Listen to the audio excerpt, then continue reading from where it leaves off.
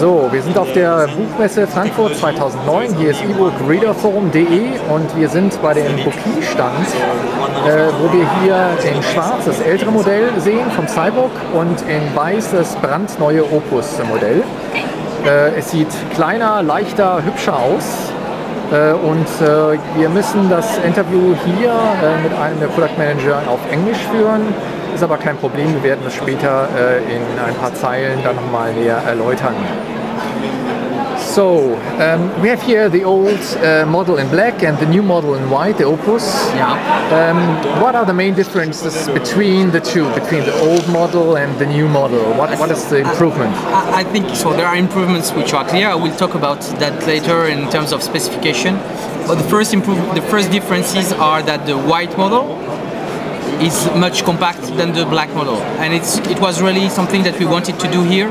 It was to have something which can fit in a pocket, or which can fit mainly in the purse of a woman.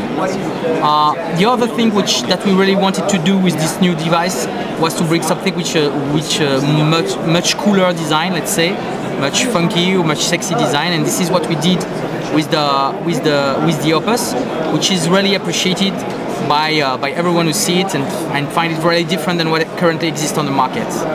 So these are the main differences. The screen is a bit smaller on the Cybook Opus. It's 5" instead of 6". But the main advantage is that you gain a lot in terms of DPI resolution. You have 200 DPI on the Cybook Opus against 170 DPI, which is the current DPI you find everywhere. 200 DPI is very close to paper resolution. So now let's go. I will just make the first big advantages that you find on the Bookeen products is the weight. So you can't see it on video, but you can see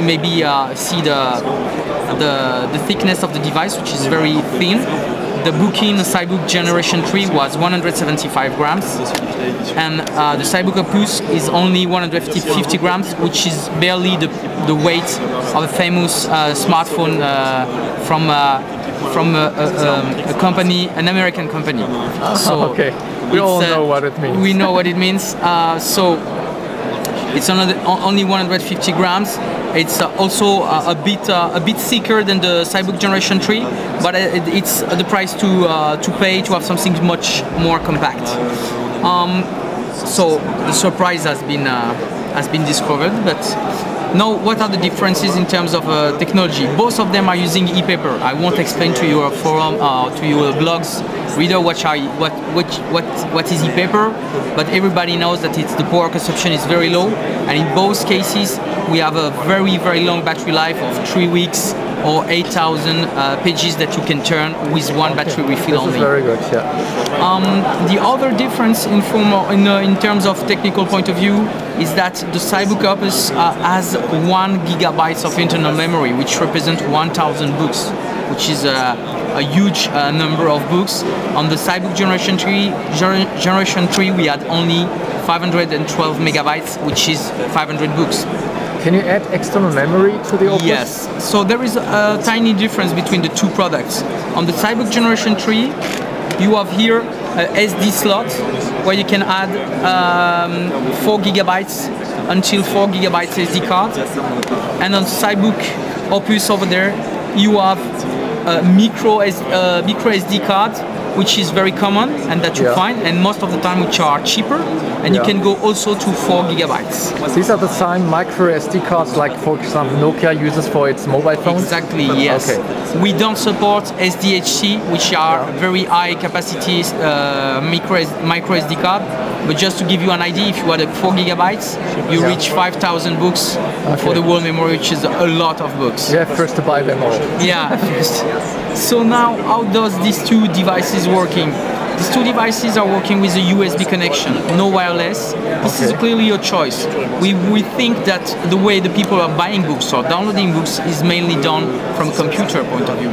So they are on the computer, you use your computer as a downloading station, you choose the books that you want to download, either free books that you can find on the internet like Google Books, where there are more than 1 million books available for free, or you can buy German books, of course, or French or English books, but if we talk about German, you can go on Libri.de or Libreka, and these two sites are working with Adobe DRM, Adobe EPUB format, and both of them are compatible with the two devices.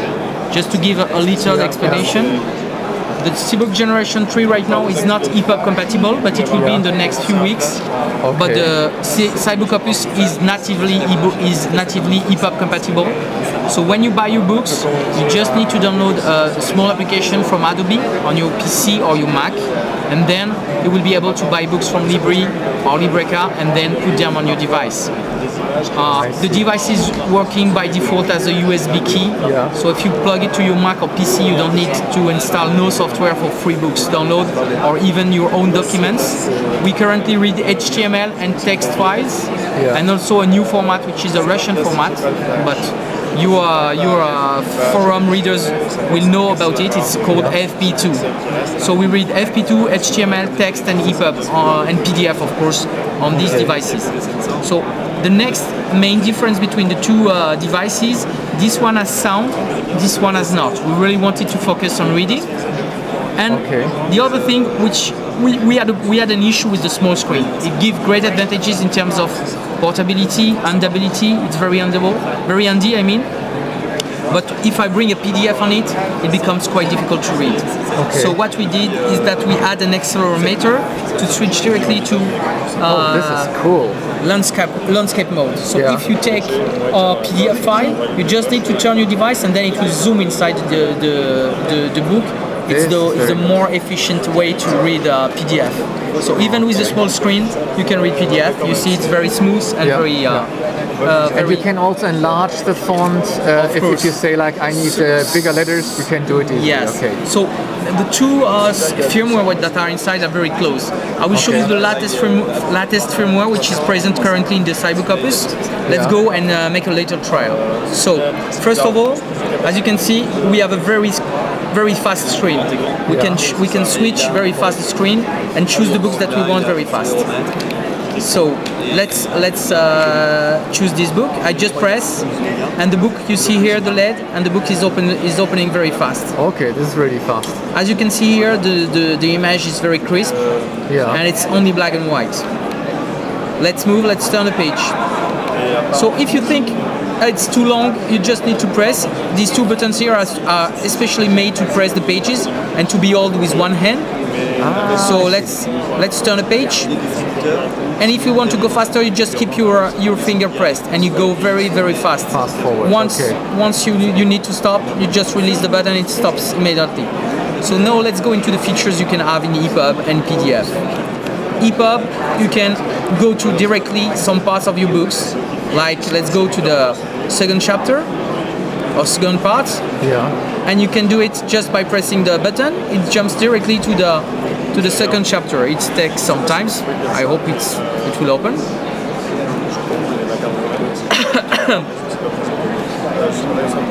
Is it a big book? I hope. Okay. Here we are. Yes. So it was a big book. So now you can do other things. You can change the font size. And as you can see, we have 12 sizes. This is very comfortable. Yeah, this is very comfortable. And one time again, you choose a large font. So I think it will take some time, one time again. The chapter seems to be very big. So one big advantage here is that we will be able to, thanks to, it's very long, sorry. The advantage is that you can, one time again, you can switch and have the text in landscape mode, so the lines will be larger. I'm sorry, this book is very slow. We switch to another book, but this one is quite slow. We picked the biggest book you have. Does it have like a search functionality? No, we don't have. Not in this firmware. We don't have search function. We have we have right now we have you can go wherever you want. When you quit a book and you go back to the book, you will find exactly at the same place, so you don't lose. Okay. You don't lose where you are. But we are adding more functions at every firmware currently. So on the last firmware we did not have FP2. Now we have FP2 format. So that means your strategy is once you buy the Opus, there will be improved features over the time by just uploading a new firmware. Exactly. Yes. This is very good to know. So.